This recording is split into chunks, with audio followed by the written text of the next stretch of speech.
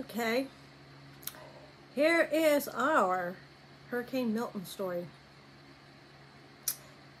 Our youngest daughter evacuated to us since she lived right within the forecast actual land, and so they were up here about a day and a half, something like that. Her car had given problems, and so anyway, the hurricane hit overnight. Next morning, got up, the electricity was out, had to get the generator going, and then my husband said to me, hey, the tree snapped off. It's fallen across the lane. So went out there, helped him. Neighbor came and helped because the tree was blocking their exits too. And it was a cedar tree, so it smelled wonderful as we're cutting it up and dispose of it. And our daughter waddles out there, and she's looking, and her 4-year-old was a little scared by the noise of the chainsaws. So she took her back into the house. Well, then after a while, when we were done, I went into the house to check on her because, you know, she's pregnant. The baby was supposed to be born right around the time that I'm making this video. Well, she said, Mom, I think I'm in labor. Oh my God. We just had to cut it up that tree, got that moved. How many other trees on the road to town might be down? I don't know. So I called up a friend of ours who works for the fire department and asked what the roads are like. And he said, well, call 911 and they'll tell you if they'll be able to get out there to you or not. He said, but so far I haven't seen anything to indicate that. So I called 911, and yeah, they were able to get out here, and they were checking her over, and you know, sure enough, she was in contractions. So they took her in to the hospital, and I followed them, and anyhow, then she's had to have C-section before, and she just chose to just do that again. So at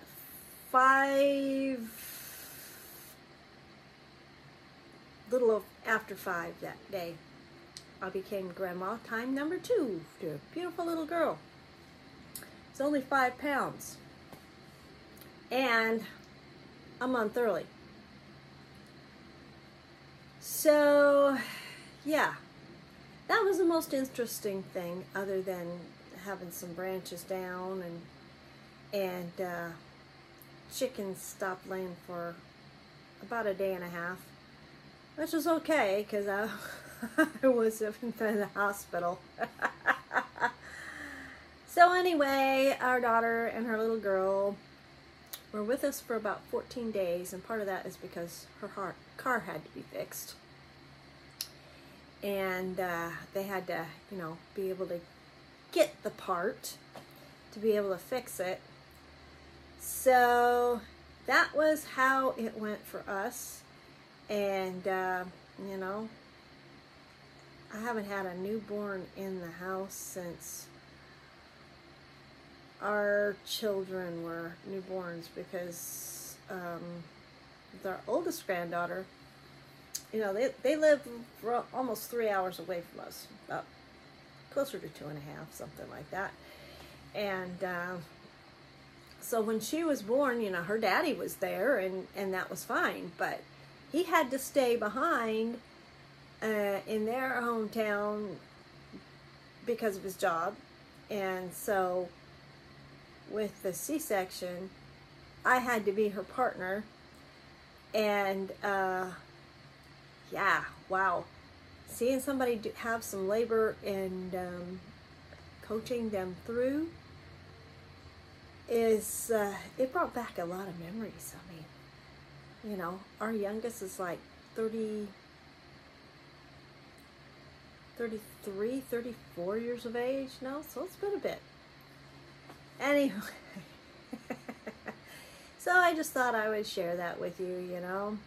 Everybody got touched by the storm. Didn't take long for our electricity to come back. You know, it's like, I think about maybe 2-3 days at the most, so we were really lucky, but we didn't really notice it because we had the generator. And chickens were outside, free range, all the rain band coming through. They looked like they were drowned rats. But they just, you know, duck underneath the tree or in the pergola or whatever, or went back out to the barn. And so all in all, we were blessed, we were lucky, and I hope that's the last hurricane we go through for a while. Though that's just wishful thinking, because I live in Florida. Hurricanes are a part of life here, and always being prepared is just a part of life here. And being smart about the preparedness, it's just a way of life.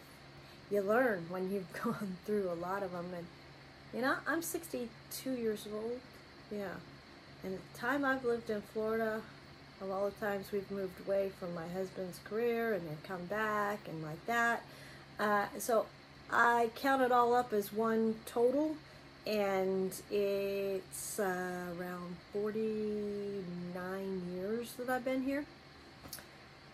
So yeah, you get used to what you gotta do to survive. Anyway, and I'm not gonna go into that. This is just about us going through Milton, and we're okay. That's the important part. And the baby is doing great. So I'm going to leave you with that. And I hope everything is going great in your life. And this channel's going to take a little bit of a different direction. Be a little bit more eclectic. And I'm going to share some of my art stuff with you and like that. Because, you know, there's more to life than just putting in garden and pulling weeds and running around video chicken stuff, even though they're cute. I love doing that. And of course, pickles is antics. But we'll see how that goes. In the meantime, see you later. And get out there and get some dirt under your fingernails and wiggle your toes in the dirt. And then, when the flowers grow, draw them and paint them. You know, that is a release for worry. It brings calmness to your soul. So there you go. See you later.